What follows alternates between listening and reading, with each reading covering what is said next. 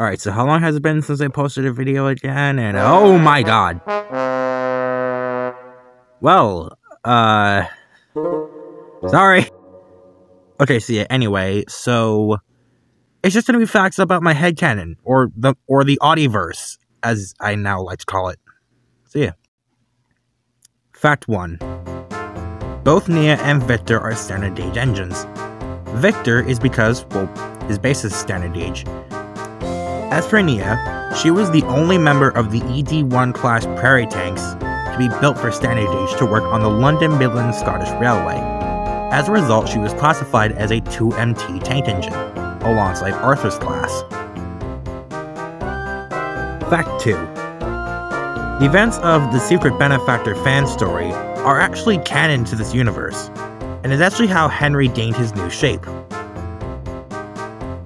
Fact 3.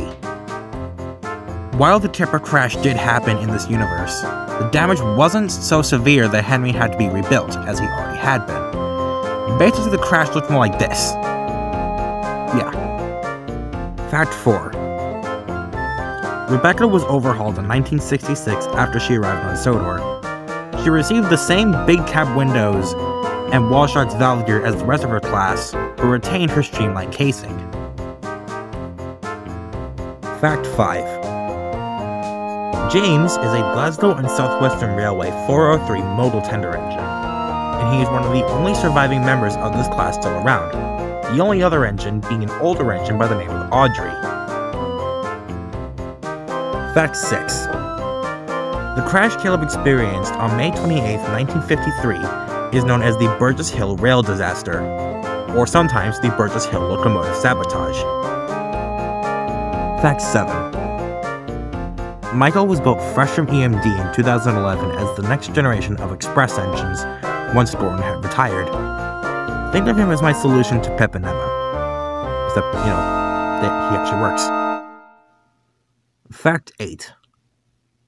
While Pip and Emma do exist in this universe, they haven't set a wheel on Sodor yet, and as of right now are operated by Great Western Railway. Fact 9. Rather than being a D51, Hero is a Korean National Railway's Mika 7 282 Mikado. This is because the Mika 7s were standard gauge versions of the D51s. Hero is also part of the Northwestern Railway's goods engine fleet. Fact 10. Henry was the sole prototype and member of the Linear B10 class. His design was then later adapted for 8 more successful B11 class Force of which 2 are preserved. Fact 11. After an accident, Kathy's old Caledonian tender was damaged and replaced by a tender of a more American design, that she still carries to this day. Fact 12.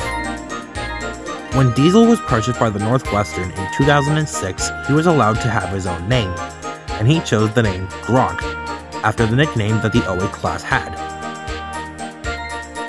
Fact 13. Duck, or 5741, did actually work in Wales for a little bit. However, he was transferred to Paddington during the Second World War. And finally, fact 14. Bruno was originally part of the Long Island Railroad as one of their N528 cabooses, which is why he currently has the number 43.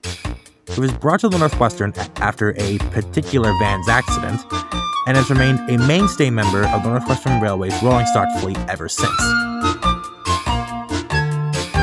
I hope you all found this video informative, and again, I am terribly sorry for the lack of uploads in between the last video and now.